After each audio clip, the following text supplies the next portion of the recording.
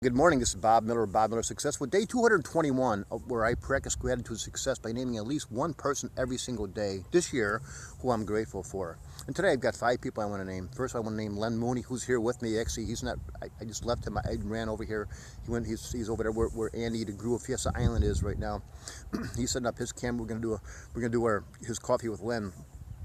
The other people I want to mention, Esther Hicks from Abraham, who Wayne Dyer says he's been following her for 30 years. And what she does, she channels an intelligence. So whether you believe in that sort of stuff or not, if Wayne Dyer says something and he really endorses some person or thing, I'm going to follow it. Check her out if you don't know who Abraham is, or Esther Hicks. Just Google it, go to YouTube.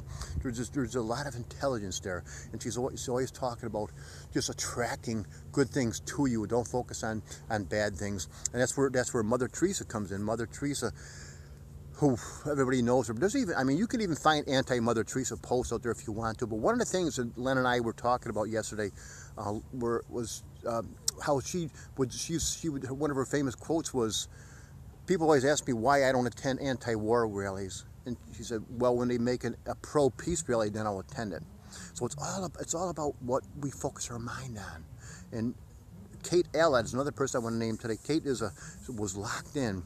She's a stroke survivor, and she was a subject of a YouTube video or a TED Talk that I watched yesterday, that I shared, from a doctor in Glasgow, Scotland.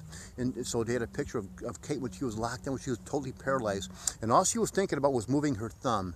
She visualized just moving her thumb, totally just for weeks and weeks and weeks, just focus on it, and reminded me, when I was paralyzed, my left side was paralyzed, and I just kept focusing on attempting to move my hand.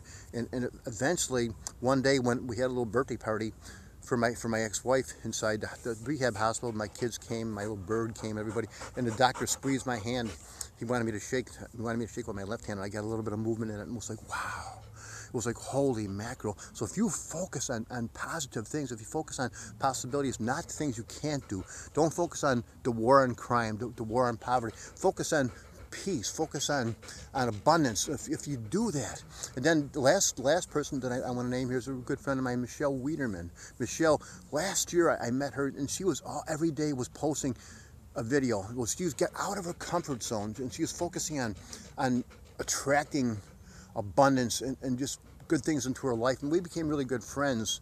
And she popped up in my news feed yesterday, and I said, Michelle, I sent her a message. She got back with me, but it was too late for me to get back with her. But a good friend of mine, really, really close friend, and I just said, man, I've been doing these gratitude videos every day this year, and I haven't mentioned her once. So I'm putting Michelle Wiederman in there only because she's such an amazing person.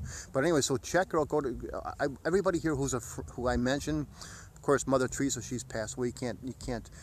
She won't accept your friendship, but all your other people, accept each other's friend, or get to know each other, because they're amazing people. If I mention somebody, they're worth checking out and becoming connected with. So lastly, I just want to say, go and take the 30-day Practice Gratitude Success Challenge, where you can name one person every day for 30 days who you're grateful for. So go to the Facebook page, Practice Gratitude Success, and name somebody you're grateful for every day. Let them know that. It's going to make them feel better. It's going to make you feel better. It's going to attract abundance. It's going to attract that whole positive momentum thing coming into your life. So that's it. So go check that out. So go out there and have yourself a great day filled with positive momentum, because you deserve another chance. And who are you grateful for today? And I'll talk to you tomorrow on day 222. Bye-bye.